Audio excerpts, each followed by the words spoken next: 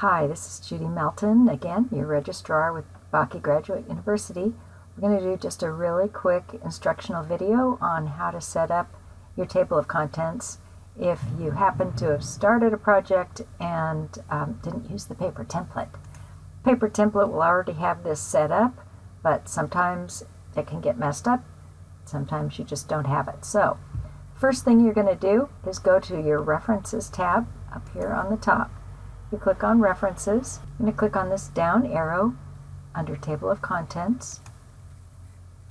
And what you want to do is create a custom table of contents. Don't use the formats that they have. They don't work for us.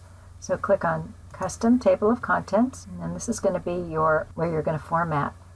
So click on Modify, and we're first going to modify our table of contents level 1.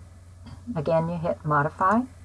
You're going to want to have Times New Roman, 12 points, and then you're going to go down here to Format, and we're going to do this first one in APA.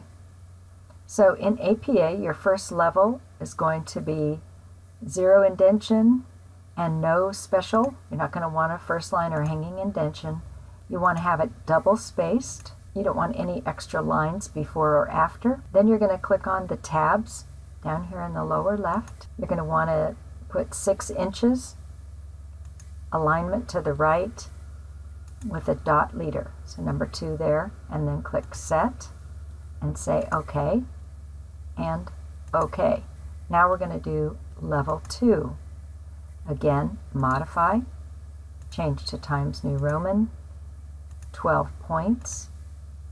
Go down to your format, click on Paragraph. Now this time your left indent you want to go in by 3.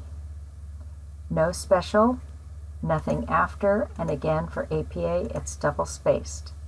Set your tab at 6 inches, right aligned, dot leader, set, OK, and OK. And then again you go to your table of contents 3, modify, Times New Roman, 12 points, go to the format, paragraph, and this time you're going to indent from the left by 6. And sometimes I'll put, if you have long headings, you might want to increase your right alignment to be in by 4/4 of an inch, because if it goes too long, it aligns instead with your numbers, the page numbering. So it just looks better if you've got long titles.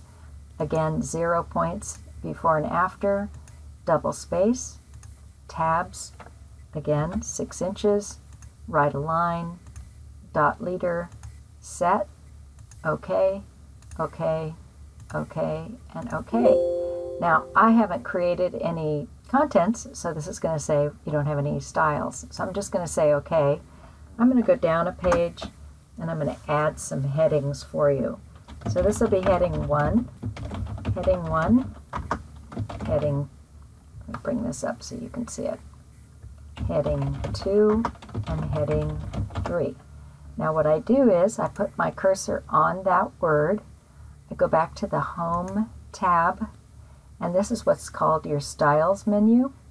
So here's heading 1, and in a different video I've shown you how to change the styles. So it's called Styles menu, how to use the Styles menu. So I'm not going to change these styles in this document. I'm just going to mark them, headings 1, 2, and 3, just to show you how they generate in the table of contents. So if you go back up to the contents, again click on where it said no table of contents found, then you're going to go back to your References tab, click Update Table, and there you see your table of contents is in the right order. It's actually pretty easy, so hopefully this was enough of an instruction to help you to set up and to use your table of contents.